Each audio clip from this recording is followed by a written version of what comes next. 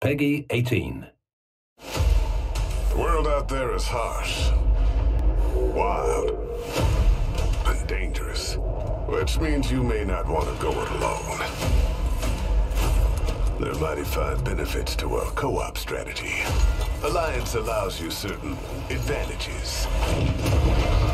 And in a world at war, conflict just means more opportunities to make a buck. Don't mention this to Forge. Find that data. Don't give to Wyman. Why choose sides when you can cheat them both? Thank you. Tricky bastards.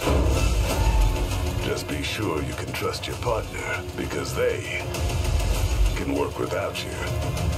And you just might wake up to find they changed your world and your clothes.